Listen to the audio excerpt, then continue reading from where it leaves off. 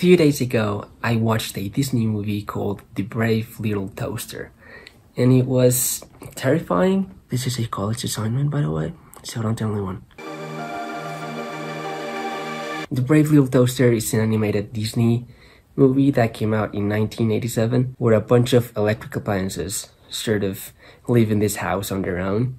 A toaster, a radio, a lamp, some sort of blanket, and a vacuum cleaner.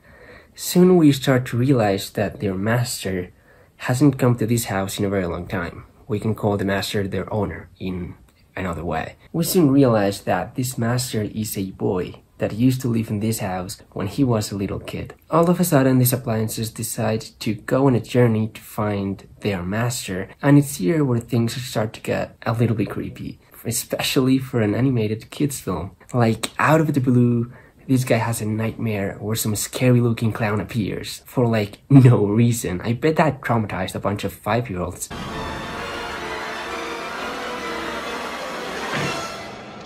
It's very clear how similar this movie can feel in comparison to something like Toy Story. I mean, with the basic concept of inanimate objects being able to come to life, the concept of a master is something compared to someone like Andy, and there's some other symbolisms and scenes where you think, oh, I think I've seen this in Toy Story. So anyways, that's how this movie starts. Very friendly and joyful. You wouldn't really expect anything bad to happen, outside from the basic plot devices of a kids movie. But things can get interestingly weird quite fast. So the first moment that started to prove that it wasn't your average Disney movie was a scene where this air conditioner starts to freak out and he basically starts to get burned alive and explodes. Yeah, that was something. It's nothing upsetting as a young adult, but I know what you're thinking. This isn't that scary, but I wonder how 5-year-olds reacted to this movie when it came out.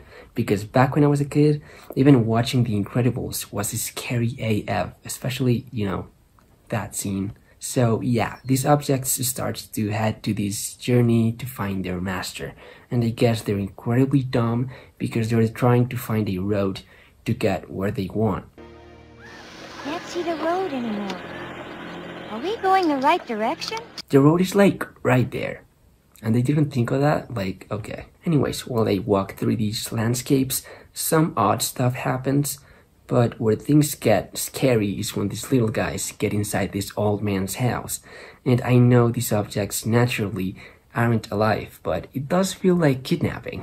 And then this weird looking lamp pops out of nowhere like some jump scare.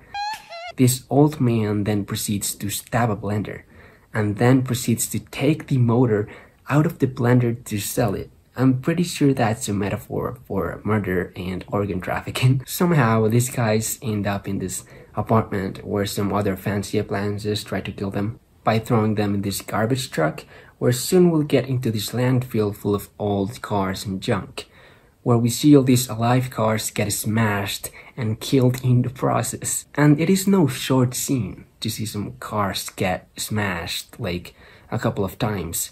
We see that scene 20 times. Some guy made a YouTube video about a kill count of every single murder or death of this movie, and he counted 23 kills. That is crazy to think about. Not only that, but there's this green car that decides to jump on his own to the platform, so he basically gives up on life, and yeah, I guess he committed suicide, we'll say. Then this master kind of finds them, and he saves the appliances from being killed. So yeah, these appliances reunite with their master and the movie ends like nothing happened. Like this guy wasn't about to lose his hand and the toaster wasn't about to sacrifice their own fucking life.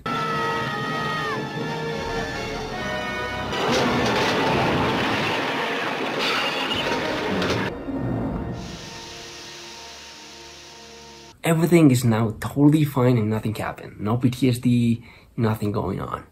So in summary, we got to see a Disney film with the mass murder of 20 cars, organ trafficking, 1 suicide, and a creepy looking ass clown. And that's the movie, and somehow I really liked it.